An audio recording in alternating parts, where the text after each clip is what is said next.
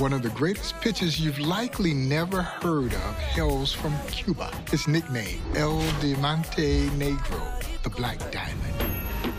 This is the great Jose Mendez, possessing a dynamic fastball, a great hard-breaking curveball, and pinpoint control to go along with it.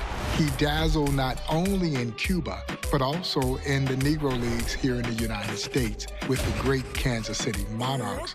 And how did the great Major League manager John McGraw describe Jose Mendez?